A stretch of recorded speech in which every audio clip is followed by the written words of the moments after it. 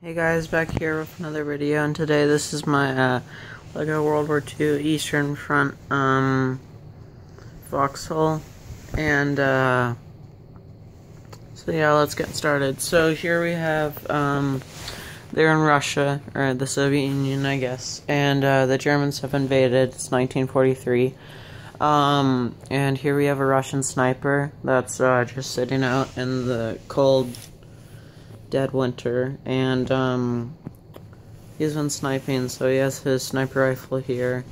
I'm sorry, I don't know the Russian guns. Probably can't pronounce them anyway. And then a pair of binoculars. He has his hood on, prevent the snow from getting him. I don't have any white bodies, so I couldn't make them the right colors for blending in the snow. And then we have a MP40 over here.